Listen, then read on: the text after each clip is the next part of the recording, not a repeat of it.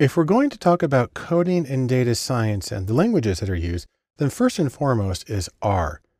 The reason for that is, according to many standards, R is the language of data and data science. For example, take a look at this chart. This is a ranking based on a survey of data mining experts of the software that they use in doing their work. And R is right there at the top. R is first. And in fact, that's important because there's Python, which is usually taken hand in hand with R for data science, but R sees 50% more use than Python does, at least in this particular list. Now, there's a few reasons for that popularity. Number one, R is free and it's open source, both of which make things very easy. Second, R is specially developed for vector operations. That means it's able to go through an entire list of data without having to write for loops to go through it. If you've ever had to write for loops, then you know that that would be kind of disastrous having to do that with data analysis. Next, R has a fabulous community behind it. It's very easy to get help on things with R. You Google it, you're going to end up in a place where you're going to be able to find good examples of what you need. And probably most importantly, R is very capable on its own, but there are 7,000 packages, actually it's many more than that, 7,000 packages that add capabilities to R. Essentially, it can do anything. Now, when you're working with R, you actually have a choice of interfaces. That is, how do you actually do the coding and how do you get your results? R comes with its own IDE or interactive development environment. You can do that, or if you're on a Mac or Linux, you can actually do R through the terminal, through command line. If you've installed R, you just type R and it starts up. There's also a very popular development environment called RStudio, and that's actually the one that I use and I'll be using for all my examples. But another new competitor is Jupyter, which is very commonly used for Python. It's what I use for examples there. It works in a browser window, even though it's locally installed. And RStudio and Jupyter, there's pluses and minuses to each one of them. I'll mention them as we get to them. But no matter what interface you use, R's command line, you are typing lines of code in order to get the commands.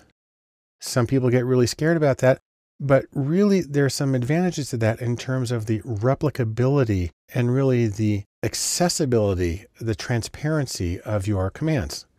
So for instance, here's a short example of some commands in R. You can enter them into what's called the console, and that's just like one line at a time. That's called an interactive way.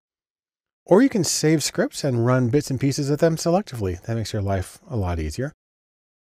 No matter how you do it, if you're familiar with programming in other languages, then you're going to find that R is a little weird. It has an idiosyncratic model.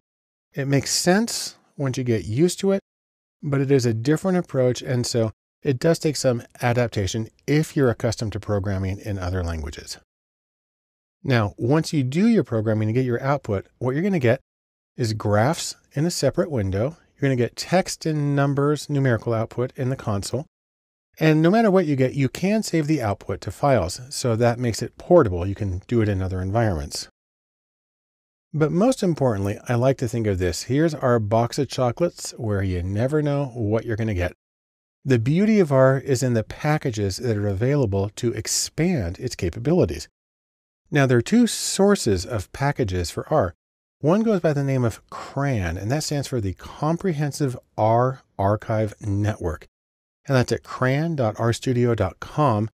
And what that does is it takes these 7,000 or so different packages that are available, and it organizes them in topics that they call task views.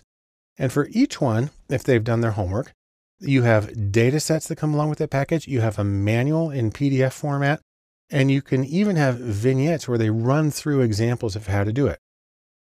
Another interface is called Crantastic, and the exclamation point is part of the title. That's at crantastic.org. And what this is an alternative interface that links to CRAN. So if you find something like in Crantastic and you click on the link, it's going to open in CRAN. But the nice thing about Crantastic is it shows the popularity of packages, and it also shows how recently they were updated. And that can be a nice way of knowing that you're getting sort of the latest and greatest.